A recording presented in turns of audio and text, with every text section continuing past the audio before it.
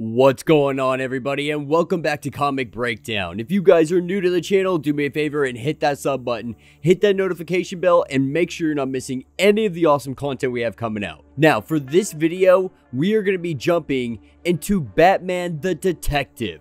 And this will be issue number 4. Now, if you haven't been keeping up with this line, go ahead and check out the link in my description as well as the top of this video. It will get you completely caught up on everything that's been going on with Batman since he ventured over to Europe. Now, this is written by Tom Taylor, pencils are by Andy Kubert, inks are Sandra Hope, and with that being said, let's dive into this breakdown. Alright guys, so issue number 3, we really learned who Henri Ducard was. We got a very in-depth backstory to who he is and his association with Batman. But come the end of the story, Batman ends up getting apprehended by Interpol. A crap ton of cops come piling in and they throw him in cuffs.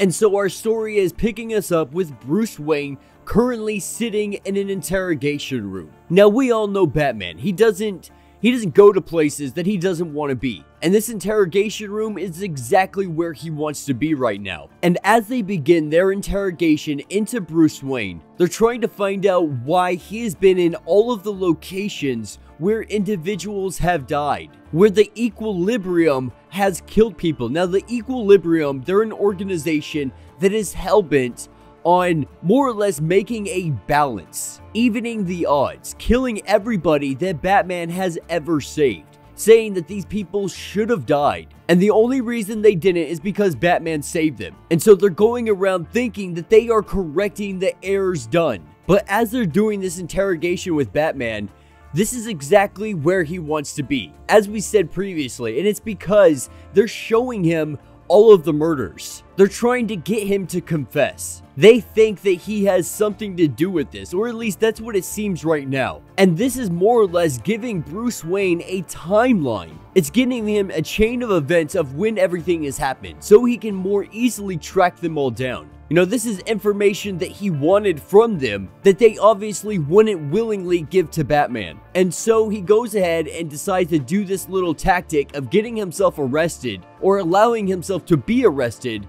so that he can find out all of this information. Now, as Batman sits here and he sips on his water, they ask him if he recognizes any of these people. And of course he does. He remembers every single one of them. These are the souls, the lives that he saved. But this isn't something that he's going to tell Interpol. He's going to deny any kind of connection to them whatsoever. He's going to play the dumb rich guy that just happened to be in the wrong place at the wrong time. And with this interrogation going even more in depth, things start to go a little weird. Things start to seem a little bit off. Batman having a small tickle in his throat, continuously asking for water. He really does believe that he is in the clear. He believes that they're going to release him and he's going to call it a day. But when they get towards the end of this interrogation, they throw him in handcuffs. They handcuff him to the table that is in front of him. And this is when Batman starts to realize that something is not right here. He missed something along the way. And as Bruce Wayne is slowly starting to piece together exactly what is going on here, these two Interpol agents, we soon learn that they are Equilibrium. And they've come here to kill Bruce Wayne because they believe Batman has saved Bruce Wayne at least once. While they thought maybe it could be possible that he is the Batman, they don't believe it to be true because he is far too old to be able to wear the cowl. And so what they believe is that he has been the financier of Batman for all of these years. And so that made Bruce Wayne one of their biggest targets. And now they have him locked up in a room. They poisoned him with the drink that he'd been drinking. And now she drives a knife directly into the back of Bruce Wayne. For one of the few times ever in Batman's history, he has been tricked. He has been outmaneuvered. He has been manipulated, and with the poison going through his body, with him bleeding out all over the place, Equilibrium leaves him here to die. They leave him here, and as they make their exit, he slows his heart rate. He makes it appear as though he is slowly coming to his death.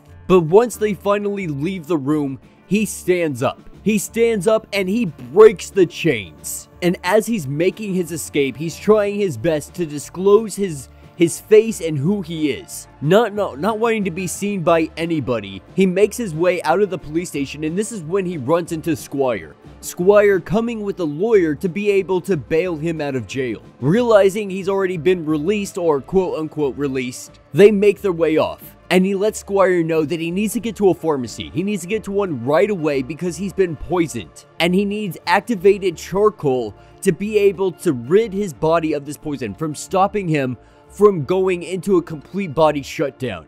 And as they make their way to the pharmacy, they get inside, and he doesn't even try to take a small dose. He takes every bit he can. He just needs to get this into his system.